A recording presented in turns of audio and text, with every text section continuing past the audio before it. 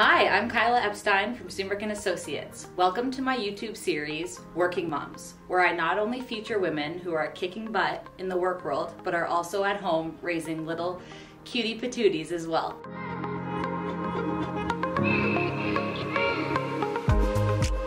My first guest on the series is Nicole Birch, a friend since 6th grade who I have known, Couchiching Heights, ODCVI, and through college and university, who is now owned Studio 11 for the past 5 years. Thank you for joining me, Nicole, today. Thanks so much for having me. Do you think you could tell the viewers a bit about how you got to own Studio 11? Absolutely. So I've been at Studio 11 for about 5 years now. I started my journey in the fashion retailing world in Toronto. I was in the buying industry for about 10 years before I made the move back home to Aurelia and started this awesome venture. So I'm so happy to be here and part of the community for the last 5 years. And you have Lily, who's a 10-month-old. I do, yes. And can you maybe tell us a bit just about balancing work and home life? I'm still learning. It's so hard. Yeah, it's so hard. So I think the main thing for my family that has been working is scheduling. So we schedule our work days, we schedule our daycare days, schedule our home days, our self-care days. So scheduling is like a huge part of our family dynamic, and it has been working. So that's our secret. I love that. And how would you say you deal with the pressure of being at work on time and having to deal with daycare days or not being with Lily all the time? It's so hard. It's so hard. So when I'm at home, I really try and give my 100% to be at home. Put my phone away, really pay attention and be present. And then when I give my 100% at home, I feel like I can give my 100% at work. Like we talked about, it's all about that balance. And yeah, it is still like a learning curve and learning process for sure. But yeah, I try and put my phone away, try and be 100% present. Would you say that you deal with mom guilt? And if so, how do you deal with it? Mom guilt is real. I deal with it all the time. It's right so now. hard. It's so hard. Yeah, so with like the putting away my phone and trying to be 100% present when I'm home, that mom guilt does kind of go away because I know that she is getting all of my attention when I'm with her. And then when I'm at work, I don't feel too guilty because I have tried really hard to be present at home, but I still have to be here, and this is one of my babies. So I just keep telling myself that I can do both.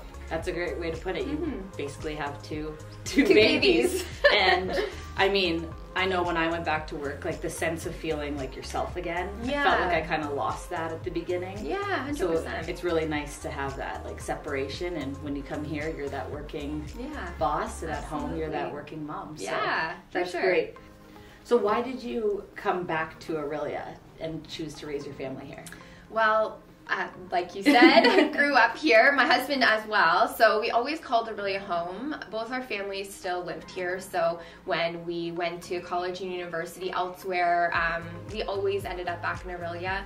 We were both lucky enough to work in town, so we just felt that Aurelia was such a natural fit for us. And yeah, we just love the small town vibe, love the amazing and supportive community, and it just really felt like such a natural fit. And what do you think about the downtown community now from when you bought Studio 11 to 2022? Yeah, so it has grown so much. Like, it is amazing, all the shops we have, all the new shops, all the new restaurants. It's just thriving, and I think it's only going to go up from here. Like, it's with COVID, I found that so many new people have come to town, and it's amazing. It's flourishing. It's lovely. What would you say your biggest highlight has been since owning Studio 11? I think just really getting myself back into the community and feeling like a resident of Aurelia again. I always loved it growing up, so it was nice to be back into the community. When I was in high school, I worked downtown, just down the street at Jack and Maddie's, so it was really fun to just come back. That's great. What advice would you give to other working moms?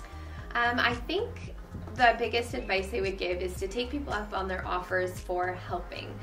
Either helping watch your baby or helping with dinners, like things like that. If you need a day to yourself, taking people up on their offer if you have that support there. And asking. Yeah, exactly. Yeah, like, don't be afraid to ask if you need it. Yeah. And that is a huge thing. Like, you just also feel that guilt if you're asking for help, but it's natural and normal, and you need it. Yes. So yeah, it takes a village.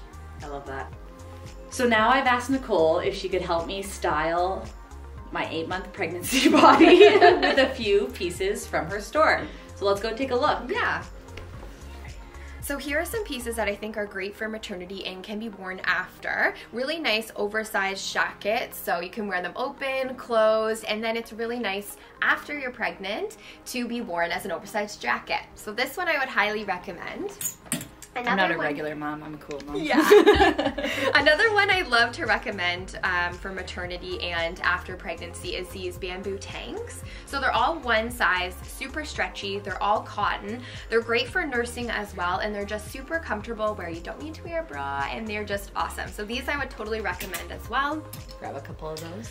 Another one that would be good if you're pregnant during the summer is like lightweight linen blouses. So this is a cotton linen from Free People. Button up again so you can wear it open, wear it closed, nice and long too, because I find when you're pregnant, I mean, I wore a ton of leggings, and so it's nice that your bum is covered and super comfortable and oversized. Great. All right, let's try on the jacket. Yeah. I love this. I love how it covers my bum.